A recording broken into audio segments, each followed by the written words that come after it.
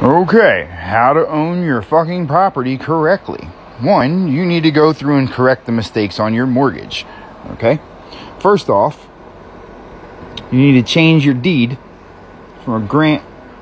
They changed your deed from a grant to a warranty deed. Okay? You need to switch it from public to private property. You need your property tax statement. You need to fix your all caps name to your name, fix the address, put your zip code in parentheses, okay?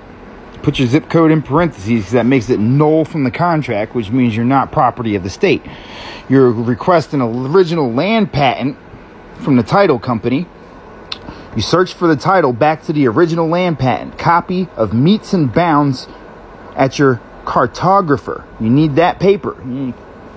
Redescribe property back into meets and bounds using patent. The patent is the